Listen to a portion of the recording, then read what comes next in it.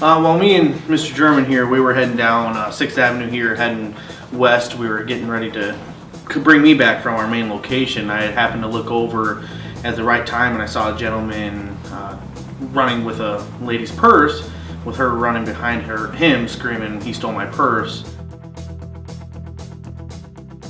He was on 6th Avenue coming west. So they were walking that wide open place, just right across from Arby's, down a little ways, coming this way. He's running.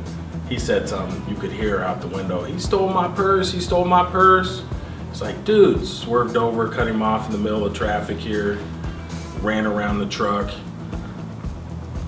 started going this way, cut him off again, bounced up on the curb. So he was running this whole time this way, weaving in and out.